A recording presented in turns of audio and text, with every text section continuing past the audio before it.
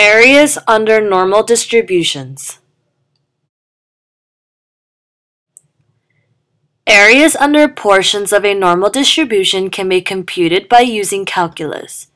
Since this is a non-mathematical treatment of statistics, we will rely on computer programs and tables to determine these areas.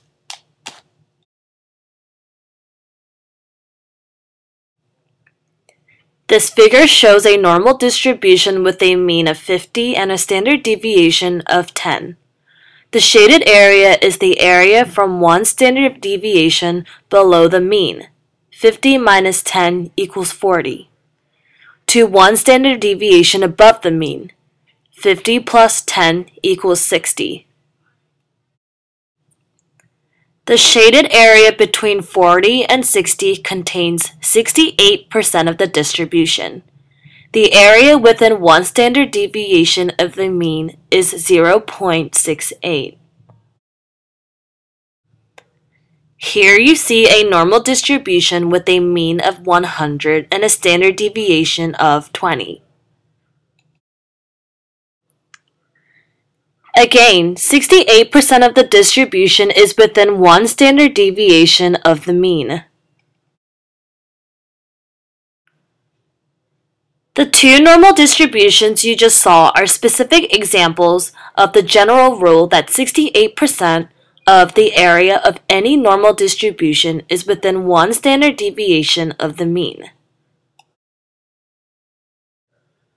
For all normal distributions, 95% of the area is within 1.96 standard deviations of the mean. The shaded area contains 95% of the area and extends from 55.4 to 94.6. For all normal distributions, 95% of the area is within 1.96 standard deviations of the mean. For quick approximations, it is sometimes useful to round off and use 2 rather than 1.96.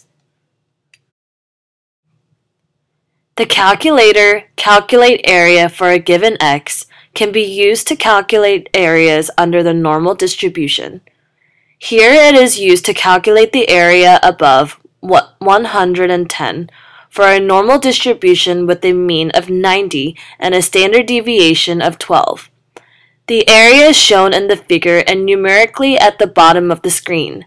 The area is 0.047790.